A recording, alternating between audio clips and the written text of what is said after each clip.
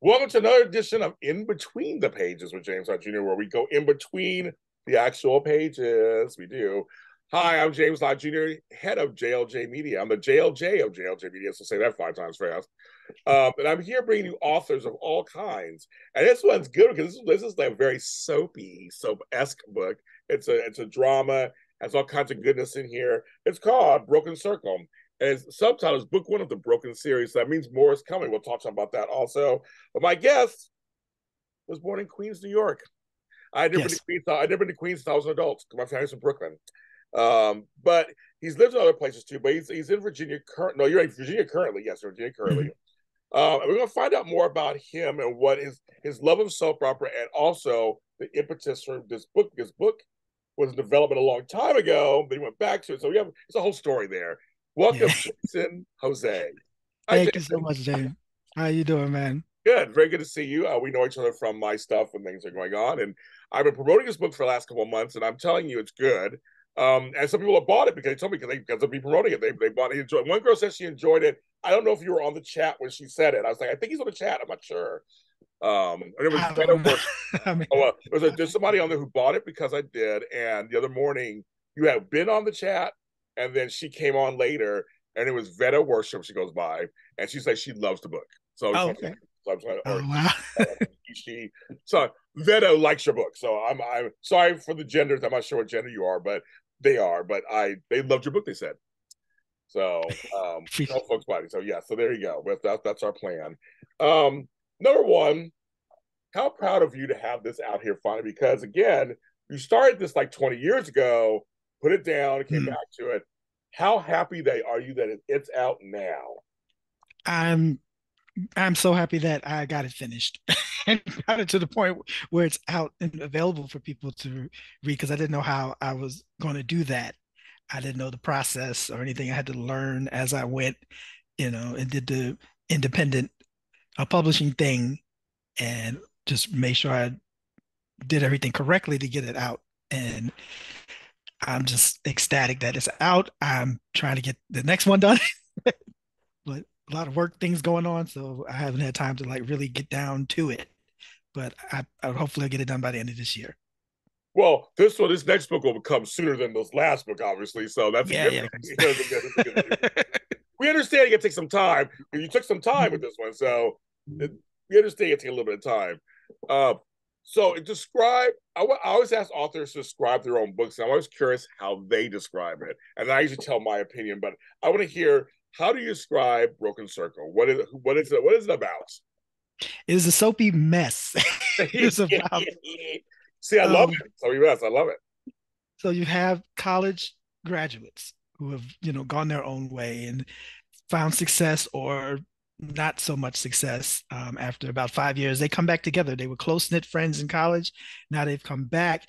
Two of them had a kind of weird friendship slash maybe love affair going on, and nothing really came of it in college because one of them was kind of out there doing their thing, and the other one was very determined to stay on track to get their college degree and didn't want anything to deter from that. And it was just they couldn't connect then, but they're back together in New York City, my favorite town, and That's they are trying to see if this is going to work now that everybody's settled and well, supposedly everybody's settled and can focus on relationship now. Um, Cory is the rich guy who's been pampered all his life. His parents gave him everything, and he's running his family's company. He has a kid with his first wife that they're divorced now, so all sorts of things are going to come about from there. Then yes. you have Jalayne, she's media executive, she's producer, she's like driven. Oprah is her favorite. she Oh yes. she does everything she needs to do to run this television show, this talk show, kind of like a Maury type show with the host. And something happens there, and a lot of stuff happens. It's a lot of twists and turns. Yes, there are, and it's and he says a mess in the good way. Yes. I like that. I So, do. Why'd you choose the setting of college friends coming back together. Where did the premise kind of come for you? The inspiration for that? That's kind of mirroring my life, kind of. I have a very strong group of friends. I kind of based some of the characters off of them. They're, they're like, they can't read the book. It's like, it's too much of me. And then I'm like, well, I'm sorry. Yeah, too much of me. So, I love I mean, I don't know people that are like ridiculously rich like Cory, but I mean, it's just adding that soap dynamic to it. that. But a lot of it came from uh, a part of my life that was, I was going through some things and I wanted to get some things out. I just one day just started writing. I came up with the first couple of chapters and it was like a release for me. It was like, okay, that's over with. Now we can focus on moving on. And then I said, you know what? Let me come back to this. And it just came to me one day. I can't leave that just sitting there. I've got to finish. I'm one of these people that likes to start, have trouble finishing, but Mhm. it got to that point where just finish it, just do it, and see what comes of it. Yeah, no, I like that. But we're all inspired by different things, and so um, are any of the characters? Obviously, you embellish for story, you embellish for story. Mhm. Are any of them based off of any of the sub characters you liked? Um, based off so Like loosely based off of anybody. uh yeah, one character Mark, the one of the exes that comes into play, he really gives me a Roger Thorpe kind of Okay, I vibe. like that. See, I like that. I like that. Yes. Okay. I Yeah. said, let me see how I could do this, make this guy like a Roger Thorpe or Yes. something like that. Yes. And folks, we all get influences everywhere. So I'm just curious if anybody in there you're doing that. Mm. I feel when you read the book, it feels like someone who enjoys the drama, love, storylines on life. And it's a very nice read. I want to tell you, I was like, it was easy to read, nice to read, twists and turns, bitchy characters, bitchy dialogue, all that stuff. I loved it. No, I'm saying I tell people like you just grab this book. If you take a train to work or you're going to fly somewhere really whatever, it's a great book to get. And it's fun because you get to read it and get lost in this world Right. that you created. And I'm assuming that was part of and New York City is a great backdrop anyway. It's always a Oh great yeah, I love it. backdrop. If I was ever going to write anything, I said I got to do it in my town. Yes, I yes, haven't lived there in almost 30 years, but I still got family there. I still try to get up there as many times as I can, and I just always loved it. I was felt very privileged to be born and raised and lived in a town like that, where so much things that are available to you. You yeah, know, you got to have money, but I didn't have money all the time. But yes, you do. It is so expensive to live. I just had this talk with New Yorkers the other day, yesterday on our show, Mhm. about how expensive it is to live there. Because I was saying, why don't you live there? I'm it's expensive. Virginia, Yeah, I'm sure, is much cheaper to live in Virginia, and you're not far very. away. And you're not that far away. I mean, you're not that far away. No, So I always get the East Coast is so all those states are right next to each other. Like California takes up most of the West Coast. So right. to get somewhere, it's like, oh well, but you go to different states in 2 hours and somewhere else. Mhm. That Where I'm at, I'm right at North Carolina border, so I could do that too. yes. Now for you say you're happy to have the book out. I always say when I put books out myself, there's always a little nervousness. You're like, okay, wait for you to put it out.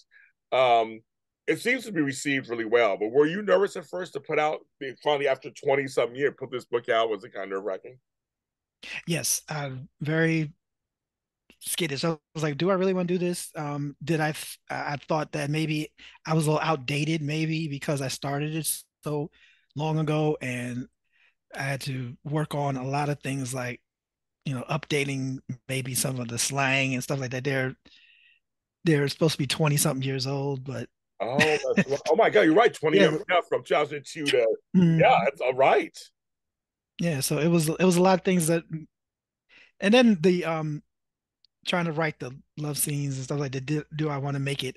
How do I want to make it? Do I want to make it real raunchy type stuff, or do I want to make it like tasteful? or somewhere in between. And I don't know. I just wrote, and I tried not to be vulgar. Well, what? So this is in between the pages. I want to ask that a Mm, little bit. I want to go down the road. To do love scenes in a book, because you could go from just being a PG-13 book to being an mhm. erotic book. I mean, you go that Right. thing on with love scene. So, well, how did you make that? How did you make that distinction? I mean, when you were writing, you were like, "I'll go this far and then stop. Like, I'll do this much, but I won't do." Like, how did it go for you? When I got to that part, I was thinking about who was going to read the book, who I wanted to read the book, and I wanted my aunties to read the book. So I said, well, we can't get real raunchy because they will get to that part and stop reading the book, period. Especially there's, alternative lifestyles and stuff in there Yes, and yes. whatnot. So I tried to make it so that, I felt my aunties would still like it and don't think that I'm, a creep or something. Well, for So you, you kept them in mind. You kept some of your family in mind as your mhm, community in mind as you're writing a book. yes. Hmm. Yeah, yeah. I Makes definitely wanted that. And sense. I wanted to, something that my mother would have read if she was still here. But so that's another thing. Okay, I like that. And so you felt like you achieved that. I think you have. Yeah. There's nothing in here that's like super crazy or nothing Mhm. at all. So I think you did achieve that. Um, so when you decided to pick up the book again, what was your discipline? Was it like you wrote when you could? Did you set aside a time? Because we always ask you that. Like, when do you write? Like, how do you do it? When do you write? I'm like, I'm gonna ask you. So when did you write? I wrote at work. I wrote If at you're work. watching at work, he's got this job too. It's not the job that I'm at now. Oh, okay, never mind. Okay, never mind. Okay, so this I current had another job, job. it's not the job he's doing it as back No, in the no, day. I don't have time to do anything but work at this job.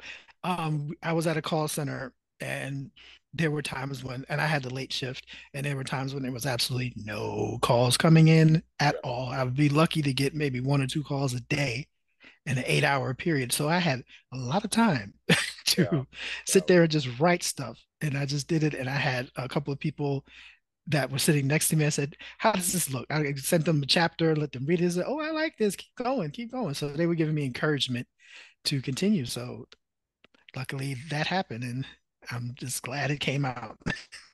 And did you write on a computer? Did you handwrite? That's also something we like to hear from people. How did you write this? Oh, definitely on computer. I wrote it on Word, Okay, just a regular Word program. And that's all they had at the job. So, and then when I was finished with chapters, I just emailed it to myself. Maybe polished up some stuff at home, yeah. but most of it was on Word. So I'm going to age myself for a second, as I tend to do sometimes. And we're recording this on September 11th, so shout out to all the folks in New York. I worked at Morgan Stanley, Dean Witter at the time, so I lost 13 employees. So it was a very rough day for me and my colleagues. Yeah.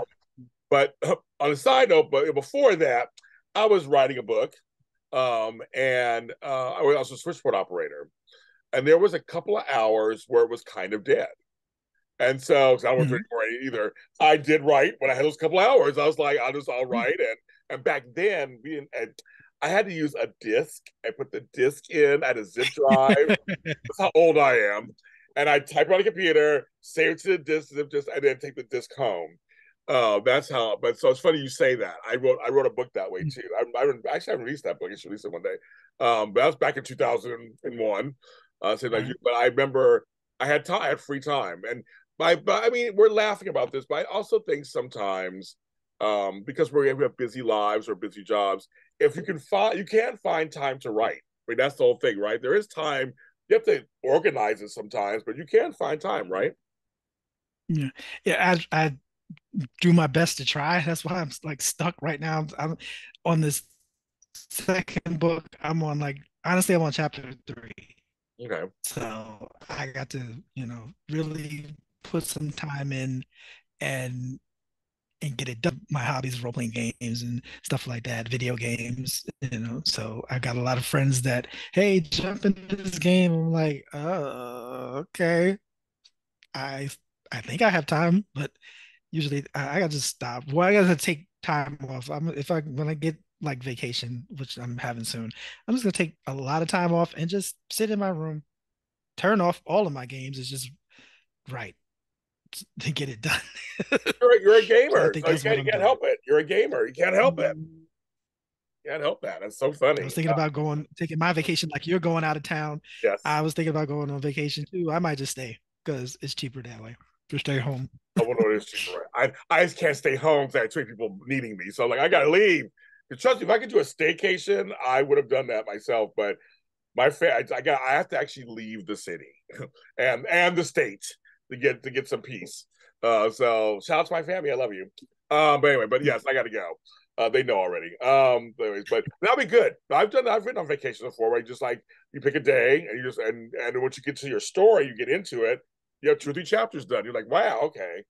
Right. So that'll be good. I like having stretches of time of writing because I can really develop and see where it goes. Yeah. I hate having to stop and start sometimes because you're just getting into it. Then you leave for a while. Then 4 days later, you go back. What was I writing about? You have to reread what you wrote. Exactly. Yeah, I kind of like when you have longer stretches, right? I mean, the same thing for you too, right? Mm-hmm. Yeah. A lot of that stuff came, like I said, at work, and I was just like, what's going to happen now? I got to a point where I felt really stuck of where I wanted to go, and maybe that's why, if people have read it, the ending is the way it is because I was like, I'm writing too much. I haven't got. That's why it's going to be a series because I got to like chapter 32 or something like that. Said, this ain't even close to being done, so I'll have to leave it on Wow. a cliffhanger. That's what you did. I So did. so okay. So that's okay. That's a good point. So originally, you're just like, I'm going to write a book with a Hmm. story. But as the journey happens, and we love us, we go through this as writers, you're realizing I'm not done telling the stories, right? And so I got to do other books, correct? Yeah, absolutely. I was like, you know what? I like soap operas, so just leave it on a soap opera cliffhanger. A lot of people are like, well, where did that come from? I'm like, it was I kind of put stuff in there to make you think about have it happen the way it did. Yes. But of course, just like any soap opera characters, I always say this when people, especially on Twitter and stuff, when they start, why would they do this? Why did the character do this? They don't have any sense. Why it doesn't make sense? Well, because soap characters don't make sense. Soap characters work on impulse. They do things impulsively. The heroes, the villains, and all the in between. That's kind of what they do. You. And it's about a relationship. So Exactly. that's also that's like a cliffhanger. Um, which character is you Not exaggerating? saying. I say I love it. That's fine. Totally, I love that. It's legit. I love it. No, because like the folks at home, as we know, we talk about the show. We talk to authors. Sometimes somebody will say, "I'm all the characters." Piece of all the characters. That's why some will say, I'm living my life through this one." Mm, Whatever. This is my alter ego. So that's why I asked that. I like that, but that's fine. You don't tell me. I can probably.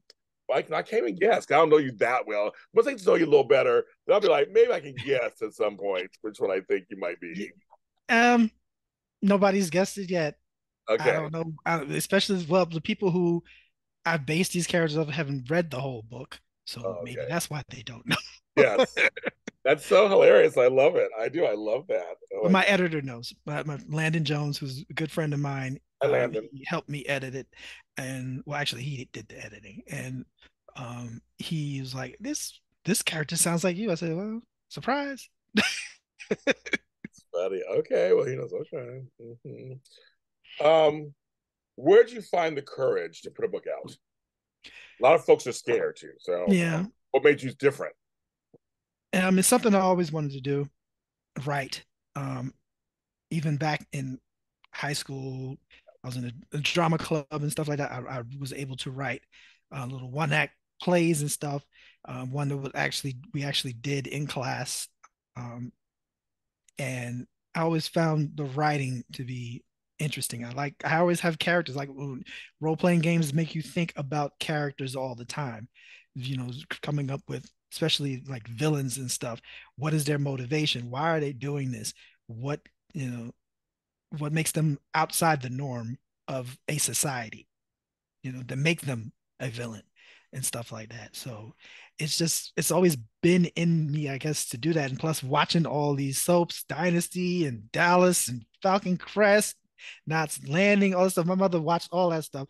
And she loved it, and we had one TV in the house, and it was in my room, and I was supposed to be asleep, and she was supposed to be watching the soaps, and I was just sitting there looking at Alexis do her thing, Dominique Devereaux, Abby, Yes, all them. So I love it. that's how it came up. I actually tried to do a soap, like a daily soap type thing. I just wrote synopsis for like 3 weeks where the characters were doing this, that, and the third. I have a whole character list. This show that I always wanted to do, and it's got I have all these characters mapped out, and they've been sitting in my computer for decades. So One day it may maybe, come out. One day. yeah, You never know. I have to do that. Maybe I should just do screenplays once the strike is over. Maybe I should see about joining the Or Writers audio Guild. dramas. I Oh, audio dramas. Yeah, exactly. Yeah, I that'll know work. somebody. I know somebody who does them. So I know somebody. Exactly. Oh, Yes. oh, you got to pardon me. I don't know why my sorry, y'all. It looks disgusting, but my nose is running. I got problems right now. It's ridiculous. Virginia has got weird weather. Well, yeah, I understand. No, I've been to Virginia. I understand that. But Uh, yes, you never Oh, know. No tissue anywhere. There you go. Yeah, there you go. sorry. I didn't see those. I'm sorry. It's just It's real killing. life, kids. This is real life. We are Yeah, it was talking. It's the killing. life of a writer. Yes, allergies have things happen. Things happen. Yes. Oh, that's funny. But no, that's you never know what could happen, with that screenplay. You just never know. There's all kinds of stuff going on. But I think now there's so many different mediums, audiobooks and there's all kind of Mhm. stuff going on Speaking there. of audio books, um, hopefully somebody wants to do that audio book. Read, narrate my book. I'm leaning into that too myself for my books too. Like I know I want to get into that. I just haven't had a chance because I've been just so busy. As you said, we're just so busy. If Jason and I only did this, it'd be great. We got other things Right. we do. I want to get that too. So I'm trying to think. I had one Candace Mack, Candace Mack. Candace Mack. Color. Yeah, Candace Mack, exactly. I've had several people narrate one of my books. And Mhm. I released it in parts. I didn't release it as an audible, or I released it as parts of my things. But I liked them hearing it. But I was like, yeah, I kind of want to have me also offer it as an audio because audiobooks are big right now, and they're big for people who either have poor eyesight or just want Yeah. to listen to things on the way to go. I mean, just like it's just great stuff to have the audio. Now, let me ask you this. Yeah. Is the thing, well, you read the book. There's so many characters. How does somebody do all those character voices, or they just read it like regular? What's so funny is there are people who can do that. I know one guy who's good at voices. Or you hire a couple people. You hire a Mhm. couple people, and you do all the female roles, you do all the male roles, and you Okay. do it. So there are people who do it. I mean, there are people who can do it. I mean, I know they can. It's one of those things that's got to figure out to find the right person. They'll tell you what they can do. They can tell you if they can do it or not. But that's the kind of point. I've heard audiobooks where the person doesn't even change the voice; they just read it straight through. Others Mhm. where there's a slight Difference. inflection, they letting you know it's a dialogue. That is quote unquote, so to speak. So I've heard both. I've heard both. But my mother's huge in the audio cassette audiobook world. I'm not that big in it. But she knows more than I do. But I have heard a few. I've listened to a few. It's like podcasts. So you listen to stuff like, like I said, audio drama. It's like the same thing. But for me, I think it can be done. It can be done with the right people or right person. Yeah. And the other thing is, Go ahead. um, I was Say gonna say the other thing is the book. I put a lot of real life stuff in the book, like real life sports teams. I don't know if that's something that's gonna bite me in the butt later or not. I don't know. I've done a That's few things. I think you can mention certain things. I think I'm not sure. I think you can, uh, good. but we'll see. I don't know. I have a few things in my books too. I mentioned Lizzo in my books, so I don't know. We'll see what. I guess, well, who knows, right? I have no idea like that. So okay, so folks, he is working on another book two. So still get the I book. So he'll be ready when book two is not going to take 20 years. He will get no. it. He will get it done. This is Broken Circle, book one of the Broken series. Jason Jose is the person. You can get it. Well, actually, I'm going to let you do that part. Tell them where they can get the book and find you. I am on Amazon, so you can go to Amazon and look up. I didn't realize there were like 20 different titles that have that same broken circle to it. So you'll probably have to search. with Broken Circle, Jason Jose, Jose, and it will come right up. If you put Broken Circle in there, I'm probably not going to be on the first page because That's I understand that.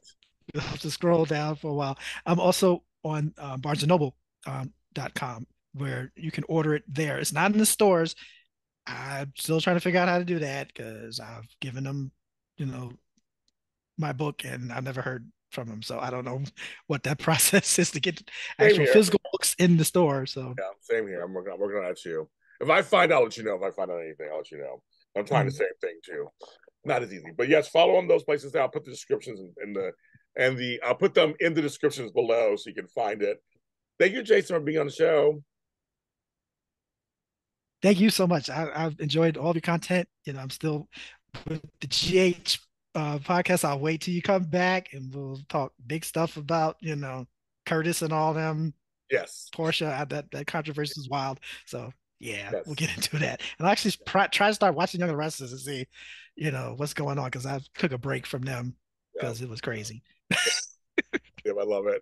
We keep going. So yes, he just mentioned, which is great for me. I do soap after shows. I do like 20 of them. So just check out JLJ Media, YouTube, or on any audio streaming service platform. In between the pages, of course, is on Facebook, the actual page for that. But we're on all the shows on all audio streaming platforms and on YouTube, JLJ Media. Like, subscribe, comment wherever you go. If you buy his book, make sure you buy it. Then make sure you read it. Then make sure you review it. Reviews Yes, are very review it. important. Let me know what you think. Yes, I review need it. feedback. I need to know if what I'm writing is interesting enough to keep people coming back. You know, if Exactly. it's spicy and all that kind of stuff. Exactly. So tell him and do all that. And thank you very much for watching. Books are still here. They're not going anywhere. Read a book.